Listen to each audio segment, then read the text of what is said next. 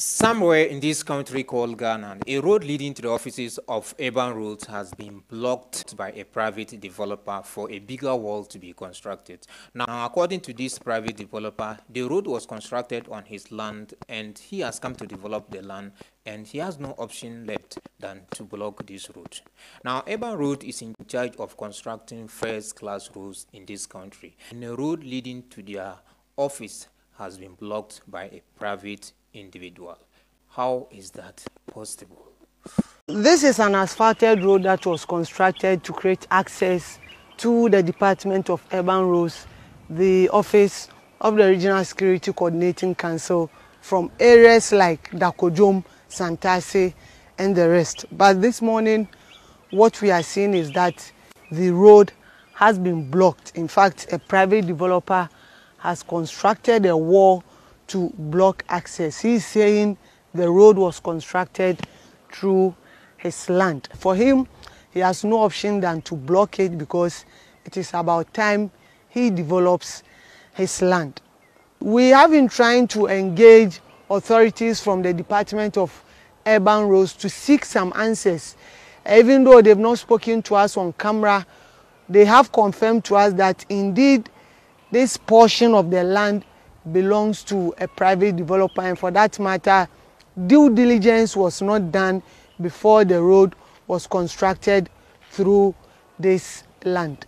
So motorists who use this road this morning were stranded, and for now they have to use a longer route before they will be able to access the place. And this is about a 200-kilometer stretch that has been blocked, and the issue is not about a private developer developing his land, but it is about the money that has been sunk in building this road. This is the route I use to go to the urban roads to do some checks. And so I'm just surprised as you are to meet this very development. It's a shame. I mean, for somebody very bold enough to build just behind the regional coordinating council. This is a government land. I've been a deputy minister of the region before.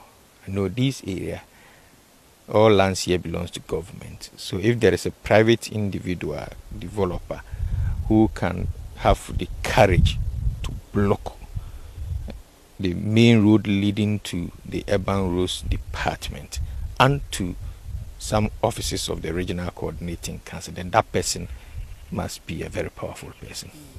This is a serious financial loss issue that I think that the special prosecutor should be looking into this, because the point is that monies were approved for the construction of this road. If somebody didn't do his or her work well to get this road passed through a private individual's land, then that person has caused a serious financial loss to the state.